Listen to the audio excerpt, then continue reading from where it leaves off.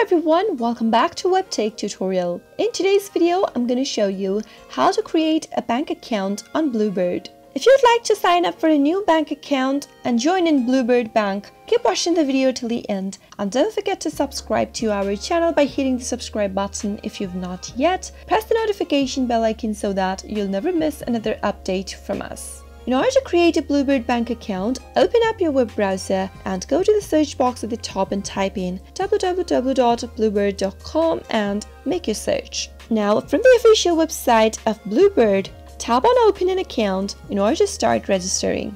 It says that in order to open an account on Bluebird, you must be at least 18 years old, you should provide your social security number, and you must have a valid email address. After you go through the information, tap on the Next button. And now, review the informations below about your Bluebird bank account and Visa debit card. After you're done going through it, click on Next. Now, type in a username that you'd like to use for your bank account. Type it in the text box at the top. Now, head over to the next field and make sure to type in a valid email address that you'd like to use for your account. After it is done, confirm the email address by typing it again in the text box where it says Confirm Email. Now, create a password for your account in the next text box. While creating a password, make sure that your passwords meet this criteria as mentioned below on the display. Confirm the password by typing it again in the next text box at the bottom. Make sure both of your passwords in the text boxes matches and tap on Next.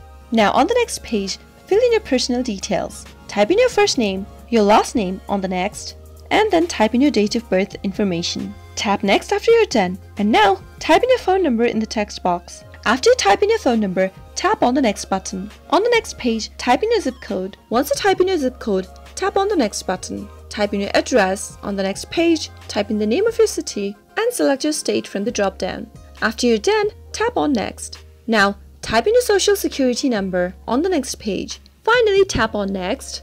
Now you'll need to set up your ATM PIN. Choose a 4-digit number that will be easy for you to remember but difficult for others to guess. After you do that, you'll need to confirm your ATM PIN one more time, type in your PIN again, and click Next. Go ahead and review your information if everything's correct or not. If it is not, then you can tap on the edit link right beside your name or your any other information that you'd like to change to and recorrect your information, and finally click on confirm information after everything's reviewed. Go to the bank account's e-communication disclosure below and click Next. Agree to all the terms and conditions, check all the boxes in the display and click on Submit.